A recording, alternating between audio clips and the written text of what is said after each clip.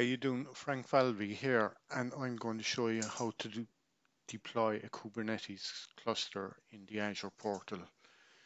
I just have this slide up here just to show you that this is the master node there in the Kubernetes cluster, and Microsoft have taken out all the complexity out of it by putting in, making it easier to deploy it on the Azure Portal. So we'll just go to this and we'll go into the portal, and there's a few different ways you can start this. I normally go in here, create a resource, or you can go up here and search, and I'll just click on that one. So you can either scroll down here on the page and you'll see Kubernetes Service there, aka Azure Kubernetes Service, or you can type up in the top here and you'll see it coming up on the list there. So we'll just click into it here and hit on create, and there we're on this page.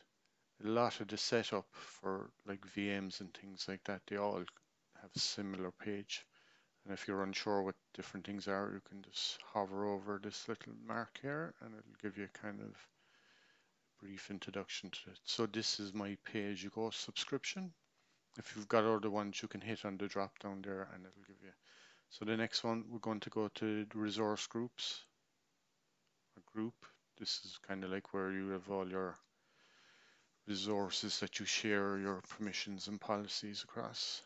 So you can create a new one, or if you have an existing, I have one here called Azure Byte. So we'll click on that one, and we'll move on down to the next one there. So we have to give this name, globally unique name.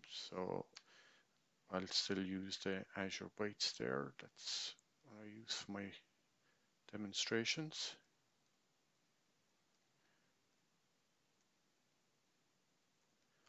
So as you see over on the end there, we got the green correct mark. So that's where we're good to go.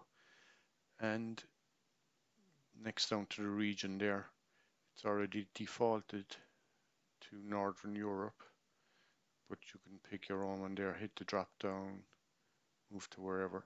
But I'm in Ireland, so I'm going to pick on Northern Europe.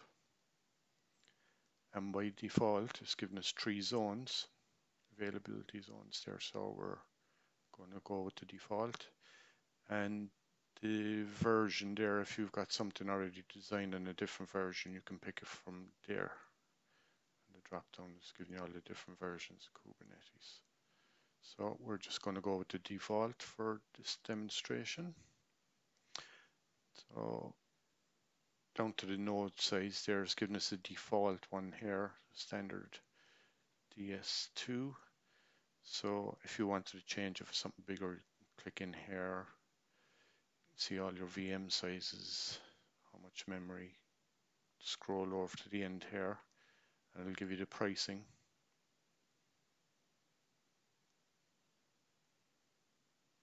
And all the different ones that are supported. So we're just going to go with the default for this one. And next we go to node pools.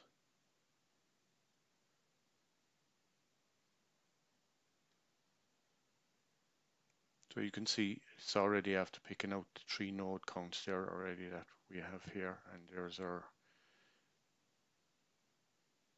VM size and our availabilities. They were all kind of set up already in the other page. So next one, we go down to authentication. So on this page here, as you can see, it gives us defaults. So this one here now has role-based access control enabled, and Active Directory is disabled. So we'll just go with the default for that. Like the role-based one here is like your admin or whoever you want to take control of the Kubernetes cluster. So next one, default encryption at rest is set by default, which is very important. So next we'll go over to the networking. Scroll down the page there now. So as you can see, it's after picking out the name there, the Azure Bytes or DNS, and load balancer set as standard, so we'll leave that as default.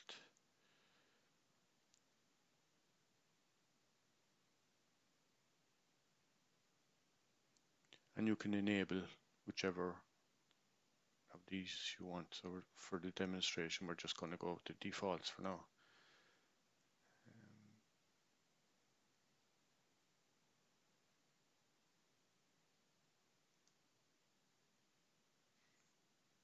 So this one here is the tags.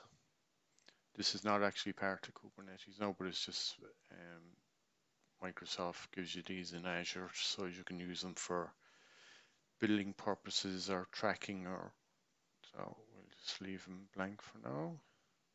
So we're just going to hit on create and review, and if there's anything wrong, it'll tell you up here on the top. But if we get a green correction mark, we know we're good to go.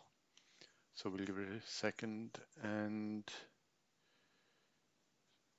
final, there we go, validation pass. So we're good to go. So we just hit on create down here, and this takes about 5 minutes. So I'm just going to pause the video, and we'll come back to it when it's deployed. So the deployment is complete, you can see here. So now we're just going to go to the resource. Click on here. So you can see there now all the node pools. There's our service, all our networking, Northern Europe.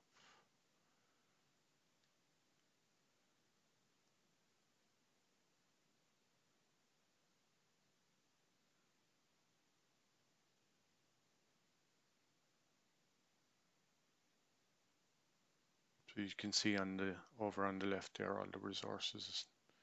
So if I just go home out of this, I can see here, look, this is our Kubernetes cluster here. You can see the symbol for, we can click in here.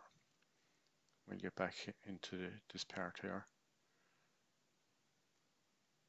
You see,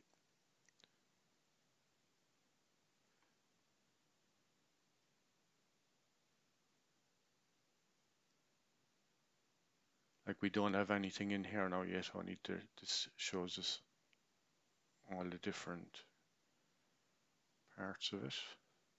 So your networking configuration, your pools, nodes, the insights from monitoring, all that stuff. Like so, that's how to deploy a Kubernetes cluster in the Azure portal. Thank you for watching.